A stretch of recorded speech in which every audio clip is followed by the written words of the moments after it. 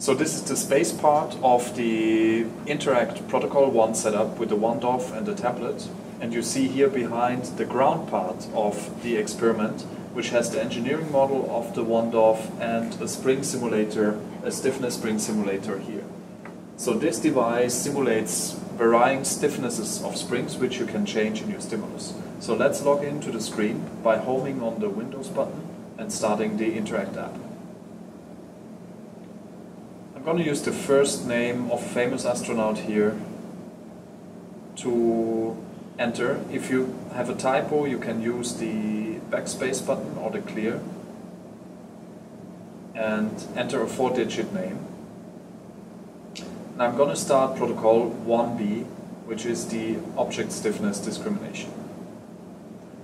You'll first get some introduction about the protocols and a sequence summary, but essentially the conduct is fairly simple. It is very similar to protocol 6 of the Haptics 1 experiment, with the only difference that now the stiffnesses are not rendered locally on the one-DOF, but actually remotely on Earth through teleoperation, and you're receiving force feedback on the stick. So right now the first stimulus is selected, A, and I can use this handlebar to actually control the slave unit to engage with the spring, which will give me force feedback here. And after unloading from the spring, I can select stimulus B. Stimulus B is set once the actual stimulus is highlighted in green. And you can again move and probe the second stimulus. And then decide which one has been the stiffer one of the two. And press next, which will move you to the next trial. So every trial is similar, and you can cycle through the number of trials which we will set on ground. In the beginning of the experiment it will be about 120. Important to note is once you press into the stimulus and you apply a force, if I now intend to change to B, the system will not allow me to do that. And it will be set back to A, so always the stimulus that is highlighted in green is the actual one that is set.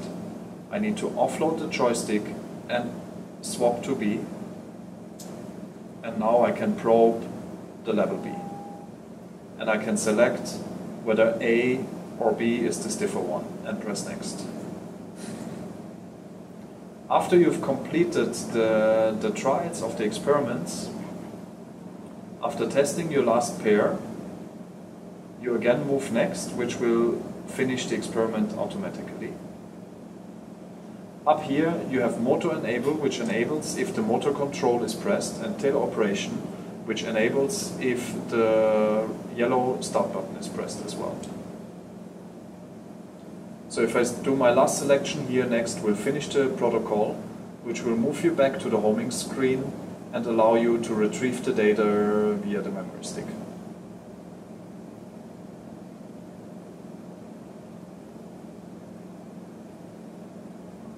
You see also that the increment of the trial has increased to 1, showing that one trial has been successfully completed.